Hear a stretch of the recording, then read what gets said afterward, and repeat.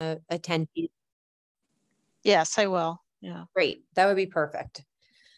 All right. So the recording has started. Excellent. And I'm going to just pull up my agenda here.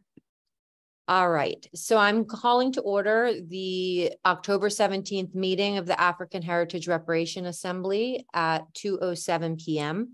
Pursuant to Chapter 20 of the Acts of 2021, this meeting will be conducted via remote means.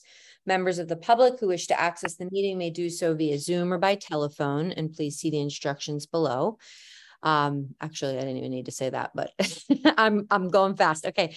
No in-person attendance of members of the public will be permitted, but every effort will be made to ensure that the public can adequately access the proceedings in real time via technological means. And given that we have a couple folks I'm going to do a sound check in just a second, and then we're going to do a public comment period initially, and then we'll have one a little bit later as well. So let's see if everybody can be heard and can hear. So we'll start with you, Ms. Bridges. I'm right here. I can hear you. Great. All right. And Dr. Rhodes? I'm here. Okay, great. And Dr. Shabazz? Yes, Shabazz is present. Great. And Hala? Hala is present. Okay, wonderful. And if you could just give me one quick second, please. I'm just going to put my mute on for 1 second.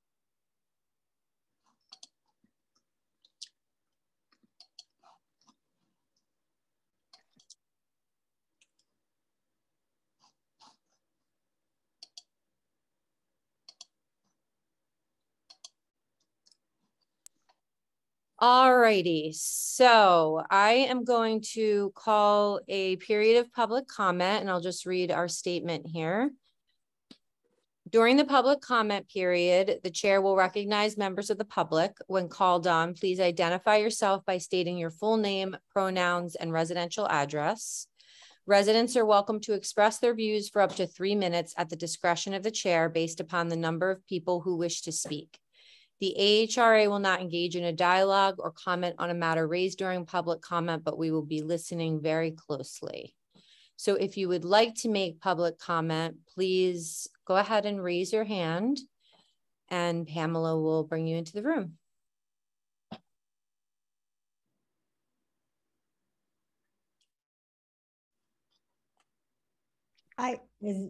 Pamela, did you call on me? It's Maura. Yes. You're in, Maura. Okay. I just wanted to say that on Saturday, the Amherst Community Land Trust had a small but productive meeting. I think Irv was there, so he can add to this. We had about 15 people that attended, and it was a beautiful day with lots of other stuff happening. But we did discuss 2 things that will be coming before our board in the near future. And one is, can people who own land trust houses rent rooms in them? And currently our land lease does not permit that, but we're thinking of changing that. And the other thing is establishing a policy for a repair fund for the homeowners.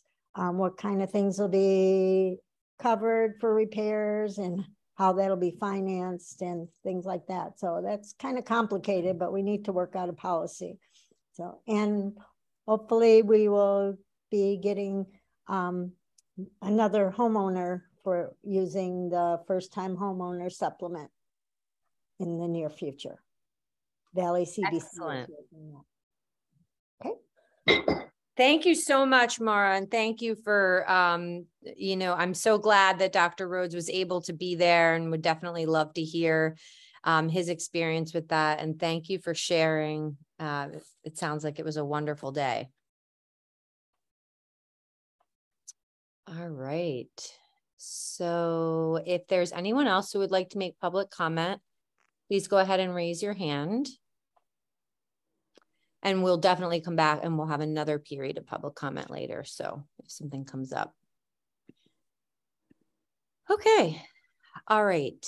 So I was hoping that we could begin the meeting with, actually, Dr. Rhodes, did you want to add anything about your experience on Saturday at the Land Trust Walk? Nothing to add more than what Amara just said. Okay, great. I said tomorrow that I'm really looking forward to us continuing to strengthen the partnership with the Land Trust, and invited them and encouraged them to come to our listening session on the 27th. So I was hoping we could start, maybe Hala or Dr. Shabazz could give, if there is an update from BAM. I know there was a meeting, I believe last weekend, and if there is any feedback or any information that, oh, okay, hang on. Let me make sure we're still, I think Dr. Shabazz just he's probably switching over. He's in the attendees. Okay.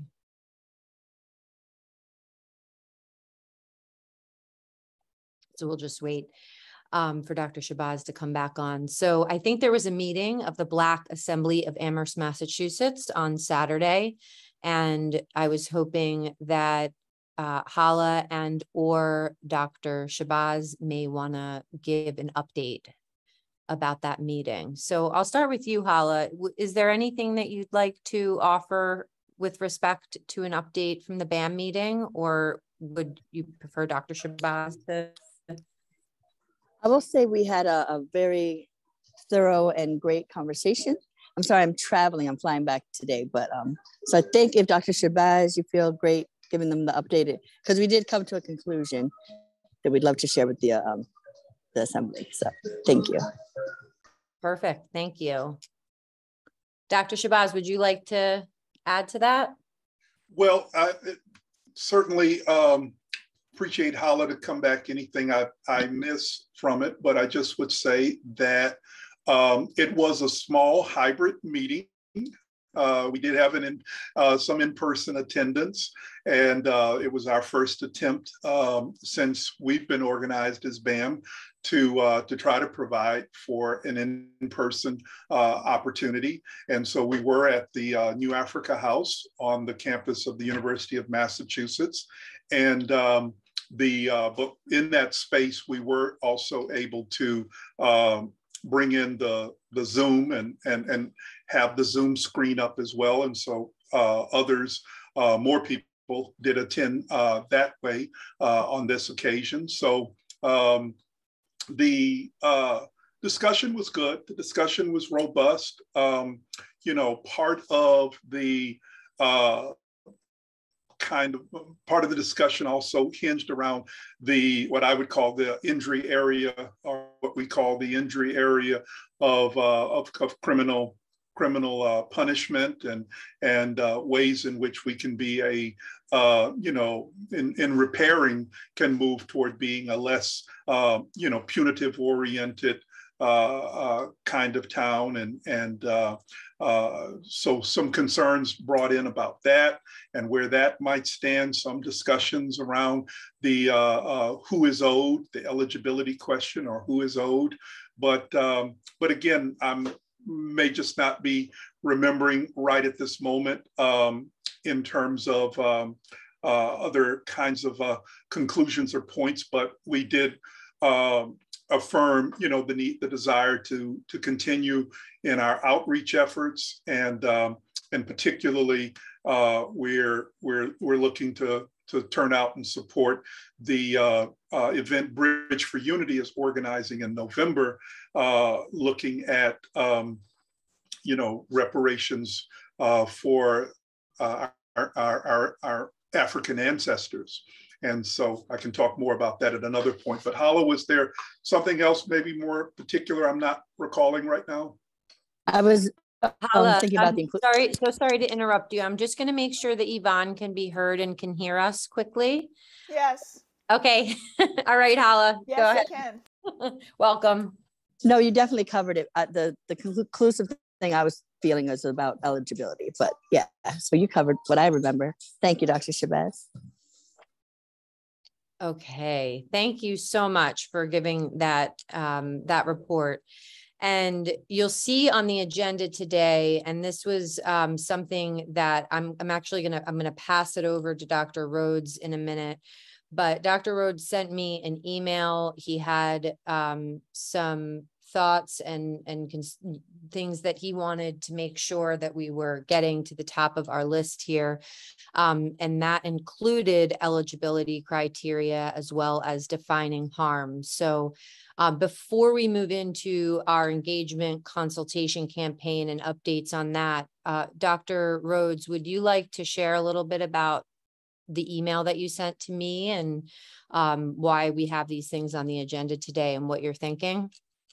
Well, all of those things came, as I said to Michelle in the email, when these nightly visitations that come to me in relationship to unfinished business, and my anxieties surface and come to the top, I have this habit of getting rid of them by putting them onto other people. So I emailed Michelle to let her know some of my thoughts. And some of those, and Michelle put some of those on the agenda. But the main thing is that I feel a crunch of time coming on, and that there are some things that we really just must get done. And so my sense of anxiety was around, hey, our expiration date is at the end of June.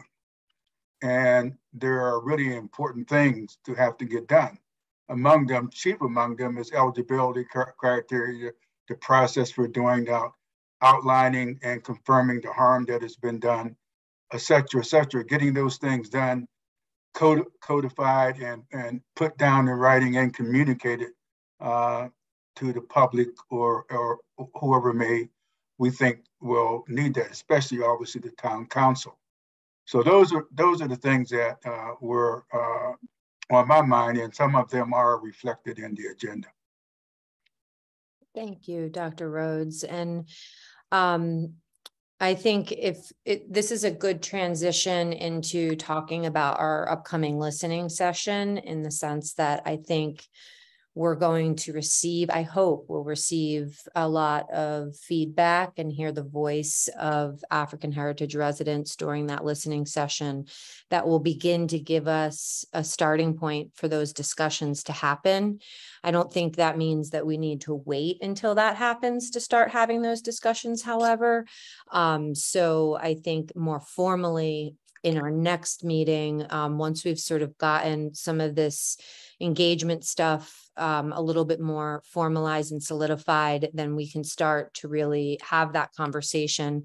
One of the things that I heard you say, Dr. Rhodes, is the possibility of subcommittees. And so I just wanted to remind that and see, was there a particular idea or strategy that you had in mind with respect to that? Yeah, it's one of the things that I realize is that there is a lot of work to be done, and we can't expect the chair to do all the work. And since we are limited in terms of the size of a subcommittee, it either has to be a subcommittee of one or two. And my idea or my thought was that why not break some of these topics that I mentioned down and have them be the responsibility of an individual or two people to start to work on. That's basically what my thought was.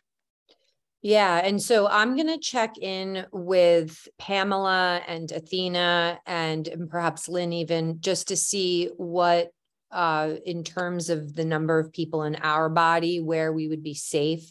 I think it would have to be limited to 2 to keep us really safe. But I'll get a little bit more direction about that. I also want to welcome Alexis. I'm so glad you're here. Can you hear us, Alexis? Yes, I can. Thank you very much. Okay.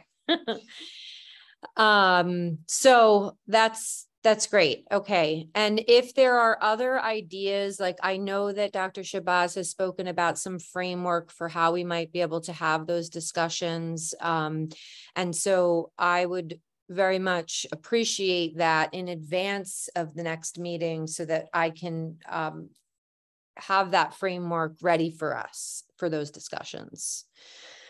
Okay, so let's just jump into our community engagement activities here that we have going on, and I'm going to just give you a bit of an update.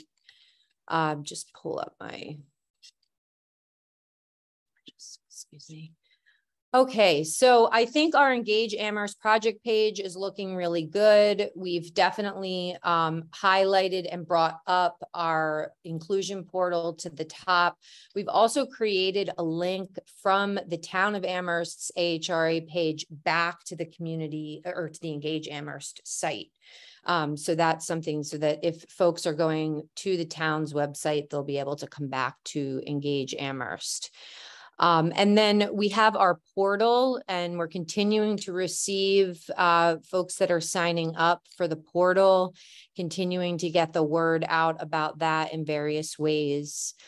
In terms of boots on the ground, I am organizing another effort this weekend with the senators at Amherst College. They would like to get out and talk to folks about the upcoming listening session in particular.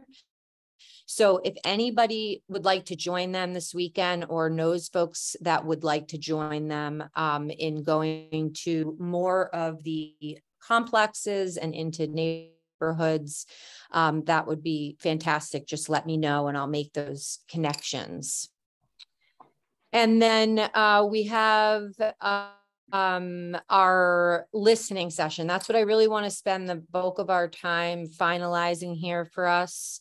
And really strategizing with you all about how in these next couple weeks we can get the word out to as many folks as possible. So I'll start by sharing so far what I have done is it's been in, I think, every paper.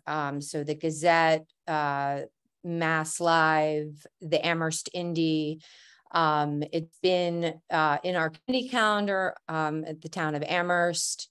I sent it to, at this point, all of the PGOs at all of the schools. And so everybody has it. I've gotten some great response from that they'll be including the information in their next newsletters, which is really great.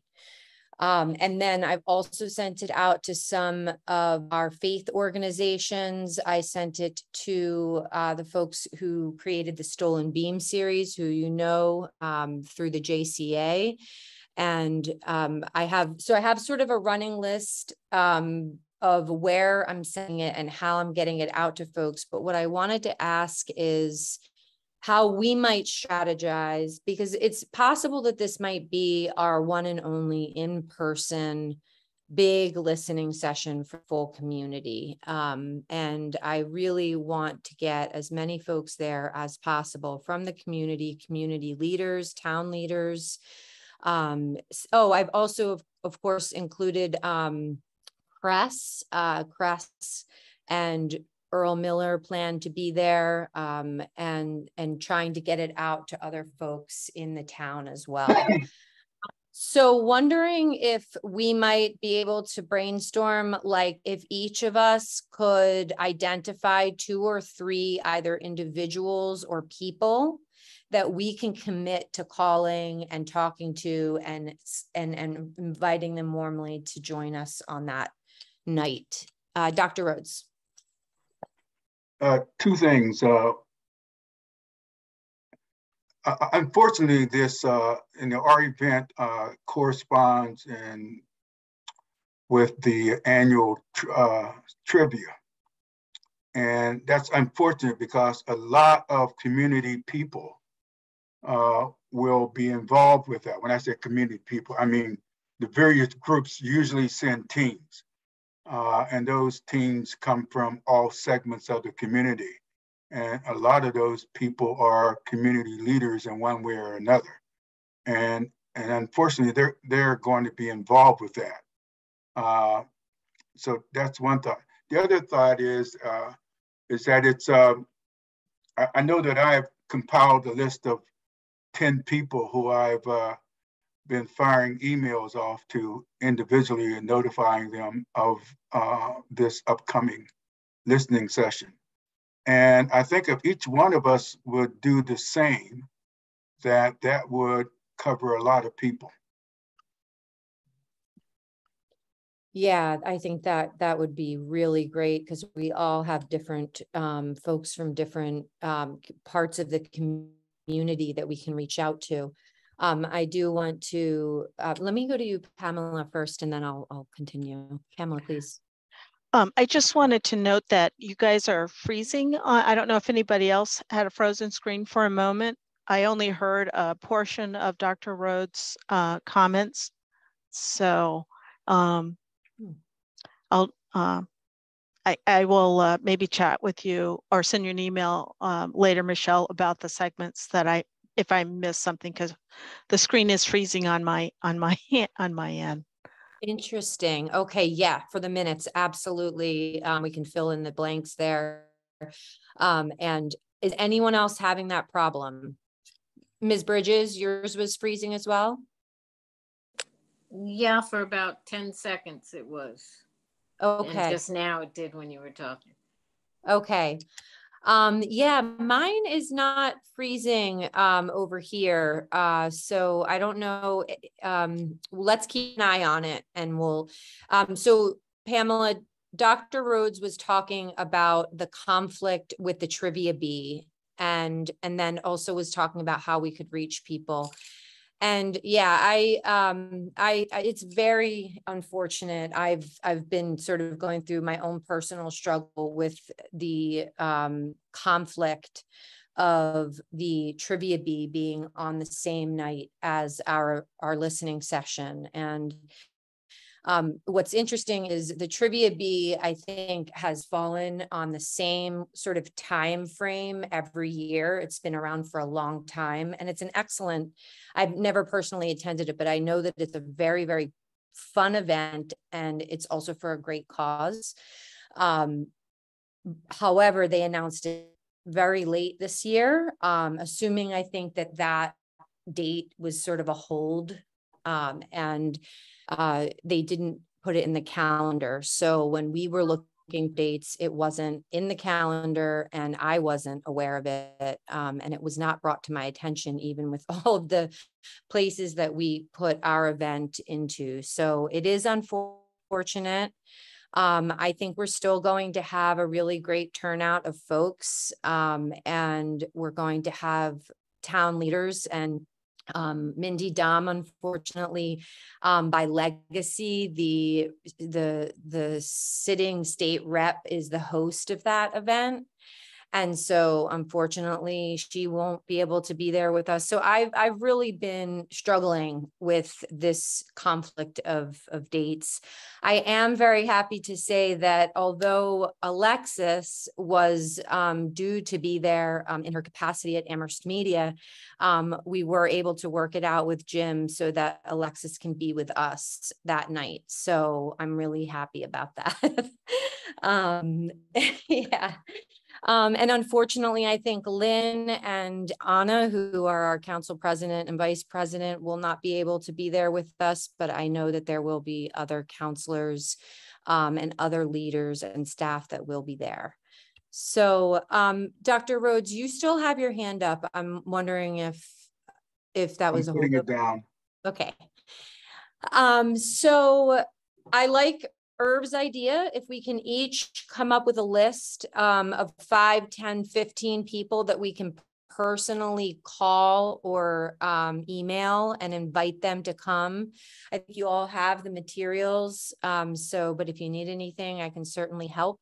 And I'm wondering if there are any other organizations other than the ones that I mentioned that, ABC as well is an organization on my list. And I think that's pretty much everywhere. Is there any, Survival Center, Family Outreach of Amherst. I covered a lot of bases, but I'm wondering if there are other places that we should be sending it to. And if there are any thoughts on that or any other strategy about how to reach more folks and invite more folks to be there. I will also, by the way, be sending an email out to the folks on the portal that have said they want to be contacted. They're going to get a very special invite And then perhaps, I think BAM has received the information as well. So that will be happening. And then we'll also send the information out in the Reparations for Amherst newsletter upcoming. Any other thoughts on that? Okay, so can we all commit to 5, 10, 15 people that we're going to reach out to? All right, awesome. So just finalizing, I wanted to really make sure that we were all on the same page about the way that the evening is going to look. I did have the opportunity to be at the Hitchcock for an event yesterday, so I got to see the space, and it's such a lovely place. As I said, the bus will be stopping there. It will be having a temporary bus stop for that evening, right in their driveway there. So that will be good. And so I wondered if anybody has an idea for just sort of the program for the night, how we might want to frame things. I have some ideas, but I certainly would love to hear input on that.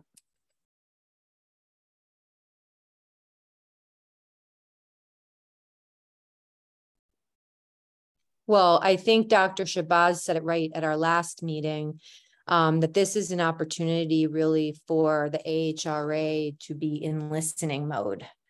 And whether that is, of course, I would imagine that we would want to begin with some sort of framework that while in my mind, the way that I would imagine or what I might imagine could happen is that there may be residents of African heritage that are there that want to speak about their experience being Black in Amherst, and what reparations means to them, and all sorts of things. And I think we want to have some really good framework in the beginning, inviting that to be the priority of the evening, first and foremost. Yes, Yvonne. Well, at the last meeting, we talked about having some materials that was about education, about what the framework would be. And I think it would be important to have those materials there for folks or distributed beforehand about, like, I would say what our charge is and kind of goals at the information we're trying to get at, not to shut people down, but to actually give some context around what kinds of stories we're trying to gather that would be most helpful. So I think it's important for us to have that in advance and to have someone address that. I would do it myself, except I can't come that day. I would, but I think there needs to be this sort of at the same, setting up what the framework is, but also being welcoming and really welcoming people to share. Because some of these stories are really difficult. I was in a diversity session where, there were maybe 5 people of color in a room, of about 35 people. And some of the stories that were shared by the facilitators, who happened to be, they were BIPOC. But I found myself tearing up because some of the stories that they were telling about, like, inadequacy and systemic racism around housing, which touches like a chord with me because of my family experience. There's just all of these triggers that make it so people will either share or not share. And so I think there needs to be this context around share what you can. Everything is welcome, right? But we're within this context. We're trying to get at this kind of information, and this is the stuff that will help move things forward in a productive way, and then we need to have a really great facilitator who can, like, move people in the right direction, and then, like, have there be boundaries around, like, how much time people can talk and what, like, if someone is on the rails, it's like, yes, we hear what you're saying, but let's move on to someone else who can give us more information. There has to be that very thoughtful managing of the event, because we don't want it so that there's folks there who could talk and they don't. And we, you know, we don't want the time to be taken up with folks who might take up time when we want to get to other folks who have things to say. We're trying to make it so that it's, and I think that should be the number one thing that gets expressed to folks when they show up, is that we're trying to hear everybody's stories. So we're trying to manage the time and get at things, you know, in a timely way so that we can get as much as we can. And that this is one of a few. Like, this isn't the only opportunity that folks might be able to, you know, contribute. But I guess my other part to that is, I assume we're recording. I think you mentioned maybe like ACTV would be recording. I don't know. So, and that recording. was a question actually that Lynn had asked me. So Alexis, I see you thumbing up. Do you, Yeah. is someone from Amherst Media coming, or? Yeah, so I was intending on coming with an intern to be able to cover the event, but if it is too much of a, with the intent that whoever could not physically come to the event, that they would still get the information. But if it is intending on being a space where sensitive information, I don't know, I guess that we could tell them, but also if it's going to create an environment that is not going to be conducive to actually sharing that information, I could either not film certain parts, cut some out, or just. Well, my idea is, often people don't want to be on camera, but they don't mind being audio recorded. So maybe it's about having an audio recording instead of a video recording of the event. And I mean, I leave that up to the folks who make decisions like that. But often people don't want to be on camera, but they don't mind if their voice, because, you know, you can't necessarily identify people from their voice, but often you can from their image, you know. So that was my question, is, are we recording it, even if it's just for our own, you know, as a committee, being able to go back and sort of glean information from specific comments from the audio recording, you know, and then you know, at this event, talking about subsequent events so that folks know that they can come back, you know, or they can have folks, you know, they get an idea. This one's important because it's gonna set the tone for the future ones that we do, right? So there might be people who didn't want to come, or they're, you know, I'm going to go scope it out. And if they have another one, I'll bring my 2 friends with me, or I'll bring my 3, you know what I'm saying? So having it be like, yes, we're doing this one, but the other 2, maybe there's 1 more in the spring or 2 more in the spring. And we can announce that so folks can plan to bring people with them. Yeah, absolutely. Yeah, to everything you said, I think the idea of beginning by giving some context to our charge and really uplifting what it is we're trying to do here on this committee, first and foremost, and then also giving some sense of, we're here to listen, and so that we can listen to everyone, we'll have to have some management of that, of the time. Yeah. And so we might think about creating a brief slideshow. I'm not a big slideshow person, but I can definitely work with somebody to do that, just to show our charge and some other pertinent information to set the scene, so to speak, and the context for the night. And in terms of recording, I really want to hear from other folks on that. My preference would be that it would be only for internal use. But I am certainly not, I would be very, very curious what other people think about that. I think I saw, hold on, let me just check so I can see order. I think I saw Dr. Rhodes and then Alexis. I keep hearing sharing and people sharing, and the sensitivity of that, and which I applaud. The question I have is this just for people sharing their stories, or is it for gaining feedback from people in terms of their reaction as it regards reparations in general or in specific? Because I was trying to go back to find the agenda for that evening that was listed on the materials you sent to us, Michelle. But I couldn't go back to find it on my phone. So I couldn't determine whether, hey, that was in fact going to be the overall objective of the evening, or whether there were other objectives for the evening. And I think those need to be clarified, because when people come, they will come with some kinds of expectations, and we need to know, we need to be able to try to manage those expectations beforehand.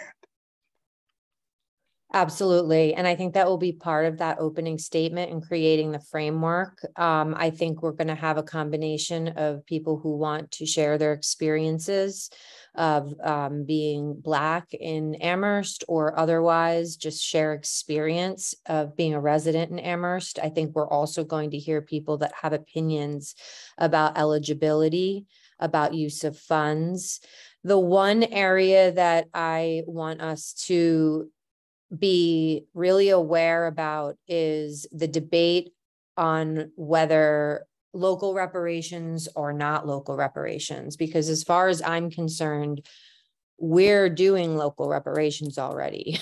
So we'll be sort of spinning wheels if we have that debate. I think pointing back to our charge of this is what we were charged with looking at.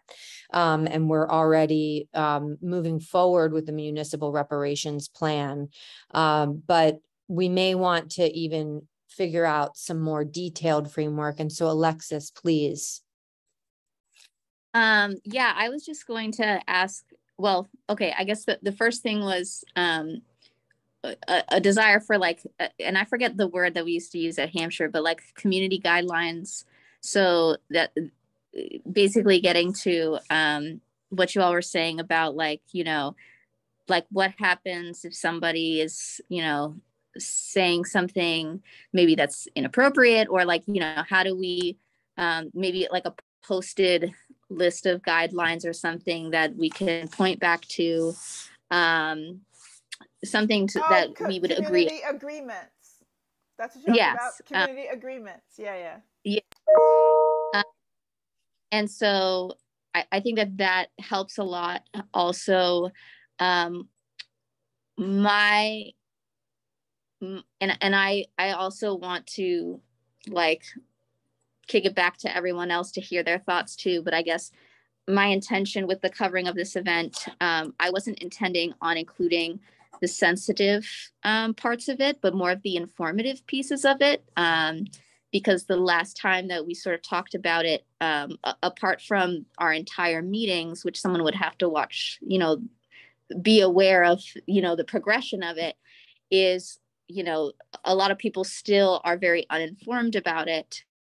And hear from us, you know, okay, where are we now? And then also hearing the questions from the community and getting those answers, I think would be very helpful in sharing that information with our community when we're talking about outreach and we're talking about spreading this information, when we're relying on, you know, just the people who get there physically, especially when there's, you know, people are still dealing with COVID, people are still dealing with, you know, being scared to come out. So I think it's a part of accessibility that I don't want to ignore.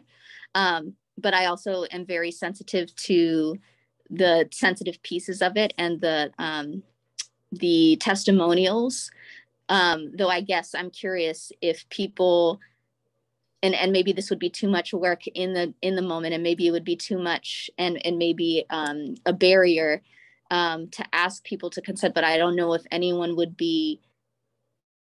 want to be open and want the community to know what it is like and what people are really dealing with right now and have been dealing with.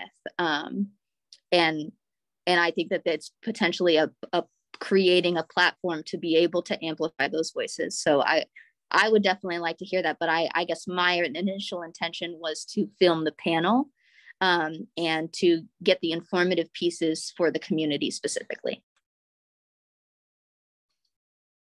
Yeah, I really appreciate that. And I'm just so grateful that we're going to have you there in that capacity.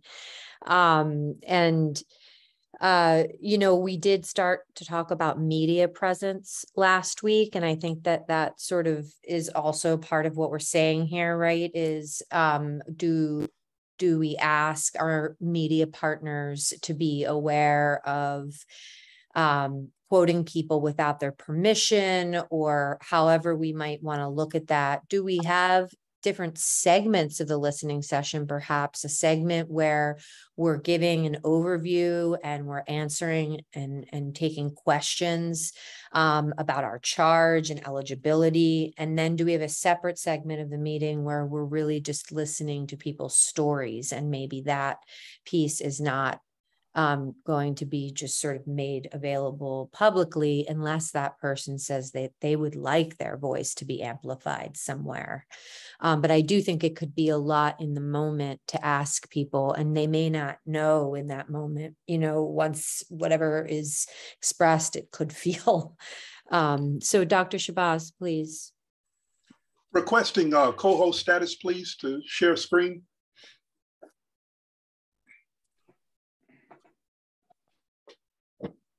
I've formulated a slide to try and express a little bit of what I've been hearing, and to see if we have consensus to move in that direction. You see here, what I've noted is, and I'm adding this in, but perhaps to begin with a reflection and brief statement about the town's statement of its commitment to end structural racism, which gives rise to the entire reparative justice planning process as a part of the town. Then from, as people have mentioned, to perhaps flash a slide or mention briefly what our actual charge is, to find funding streams and to create a plan that is expected to go before the town via its town council and in general by sometime in June. Perhaps a statement, one sentence or what have you, of what reparative justice is. And, you know, reflection upon, one, the town's support of federal action, whether the current House Resolution 40 or other forms of federal action, a presidential executive commission, a presidential commission by executive order, that we could also you know, just briefly outline what reparative justice is. Also, this is an occasion to bring up knowing the ropes and reflecting upon our ropes document with its emphasis on respect, on acknowledging oops and ouches, that sometimes we might go into an area of saying things, expressing things in a way that impacts someone's feelings, and there could be an ouch involved, and then vice versa. Once acknowledging that we may have misspoken, we can say oops, and then, you know, and then with the understanding of what that means, and be able to kind of move on. And the other points on process, being able to pass, not feeling put upon to say anything, but that we are here to listen, so on and so forth. Brief acknowledgement of knowing the ropes, and then the note about the presence of media and whatever ground rules we've laid about that no one is to be quoted on the basis of their statement in this public hearing without the media speaking to that person after the event is over and getting their express consent to publish those, to publish any words or any remarks that a speaker makes, that we can just, you know, establish this is what we've requested of any members of the media that are present, and certainly we wanted you to know that that may be the case. And then finally, overall, we've mentioned the need for facilitation. Part of that facilitation is not only the ability to kind of ask someone to pause or to rein it in or to stop if they're going into an area that's clearly out of bounds, that's off the ropes, if you will, and but at the same time to just facilitate in the way of, you know, pointing to time, you know, that it's 3 minutes with grace. You know, if you're in a real flow, you're making a real point, everybody's kind of hinging on your words, you know, well, all right, we ain't going to come in and break the flow and talk about 3 minutes. But if you are, you know, at some point kind of going beyond what's necessary to make your point, then and everybody's kind of, you know, starting to tune out, then okay, you know, excuse me, can you kind of wrap up? That we'll try to do it as gracefully as we can. Those are some of the things that I've heard so far relative to how we can manage this event and make it a very a great listening session. And so I just wanted to flash that. The other area is the possibility of, as something of a framework, to note the 5 injury areas of systemic oppression and slavery as acknowledged within the reparations movement in COBRA, NARC, other groups. It's within international. Some of this finds expression within international protocols around reparations, but it's the broad areas of criminal punishment, crime and punishment, as an area of disparity, our age of mass incarceration that we're in.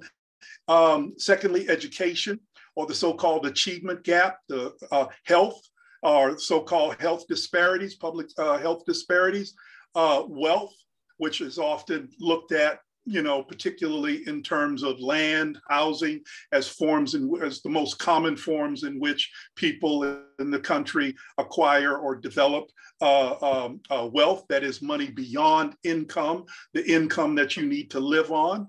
That wealth is sometimes talked within the area of the housing gap, the homes and land ownership gaps, and then finally peoplehood. And I keep deferring to go into that because I could talk all night, but that's where a lot of things like somewhere I was reading recently, this notion of the symbolic conquest of public space. How is public space, okay, not in the form of land now per se, but public space in terms of public memory, in terms of public the culture of the people. How are where's Black people in that form of public space in Amherst? So I'll just leave it at that and say these are just some notes that I have toward the listening session. Dr. Shabazz, thank you so much. That was really, really helpful framework, and really great just taking in everything that I heard too. So let's use that. Let's save that, I think, and have that be our framework for the night. And Alexis, yes. Yeah, I'm so sorry that I have another meeting at 3, but I just wanted to ask if we knew about the audio situation. If not, you know how to reach me, but it would be great to know about that. And if I need to bring any microphones or anything in order for people to be able to hear us or anyone better, it would be great to know in enough time in advance. Absolutely. I am on that. I will contact the Hitchcock Center. There was another matter I wanted to, being at the event yesterday, they had some volunteers helping with parking. I think there are some logistics that we're going to need to cover. We really have no way of knowing if 5 people or 500 people are going to come. And so because we don't have the answer to that question, we have to be prepared, I think. I do think that this is going to be an event that will have a large turn up. And so I think microphones in that case may be necessary. And so I will certainly check in on that and let you know. Thank you. Dr. Shabazz, I see that your hand is up. I wasn't sure. Okay. Sorry. No worries. And so just there, we have another item on the agenda, our institutional partners. And I just want to mention in terms of the listening session that, again, we will have members of the Student Senate from Amherst College. I am going to personally reach out to folks at Hampshire College, which we really haven't connected with at all, unless somebody has like Alexis, if you have a contact at Hampshire, then you think that it would be better for you to reach out, or you know somebody you'd like me to reach out to, please let me know. Maybe Pamela has an idea about that. Oh, yeah, Pamela, please. Yeah, so Jen and I just met last week with the Chief Diversity Officer, who actually has a different title, but the Vice President over at Hampshire. So I can communicate with her anything that you'd like for me to share with them. That would be awesome if you could send the JPEG of all the information with the listening session. And you know what? I'll send you a little blurb that I've been using for everybody, Pamela, and then that way you can take from that. That would be really great. I also wanted to share that I had the opportunity last week, I think it was, I'm losing track of time, to meet with the Dean of the Fine Arts and Humanities Department at UMass, Dr. Barbara Crothammer, and the Associate Dean Joyce Bowman. And we had a really, really good discussion about ways that the students at UMass can be involved in this process, and ways that we can work together to educate our community through the Fine Arts and Humanities Department. And it was a really, really positive, and I believe that we'll have some further development of that and more collaboration as we go along. So Pamela, I see that your hand is still up. Just checking in with you. Good. Okay. So let me just take a quick look here. I know there's some things on our agenda because I think Jennifer was out for a little bit, and there were some different holdovers maybe on the agenda from that, like, for example, the annual stabilization transfer. We already discussed that. That was unanimously recommended by the Finance Committee last week in the amount equivalent to the cannabis tax revenue from FY22, and it will be voted this evening at the town council meeting by the full town council. So that's on there. The CDBG should have dropped off a while ago, but that's okay. We'll make sure for next time. And so I'm going to just ask once again for public comment. Oh, Dr. Shabazz, I'm sorry. I see your hand. Yes, just quickly, in terms of this image here, where are we? Are we on this side? Yeah, so that's exactly right. Like, apparently that last night it was opened up. Yep. So that can be 2 classrooms, or it can be opened up to 1. And so it's got like a divider that can collapse. That can. Exactly. Yep. Yeah, that's how I understand it. Yeah. And what's kind of the general capacity we're looking at? 60 here, or? You know what? That's a great question that I should have an answer to, and I don't. So I'll find out. I'm not sure what their maximum capacity is for the 2 spaces combined. And they do have another, I think, 3rd classroom that's separate, where the last night the auction items were in. So if there were to be, we should have a plan here if there are more people than, capacity to handle. There certainly is that kind of logistical matter we might want to look at, but just going with what we have and just thinking whether, because my last time in there, of course, many years ago, pre-pandemic, was an event we organized. Kathleen Anderson, myself, some others had organized their community summit, and I seem to recall us being in a circle, maybe, or there could be audience styles chairs, and if the AHRA members that can want to kind of sit in one area up on within an audience framework, or if we can go more circular, we'll see. There might even be like pillows on the ground you can do, but it's just that'll be something to sort of begin, because where are we now? We're with like the 18th today. So this is what, in 17th, yeah. 17th. So this is in 10 days or? Yeah, it's, Okay. So we might have to break down whatever help I can give. I'll just leave it as that, you know, round logistics, just give me a shout what part I can do.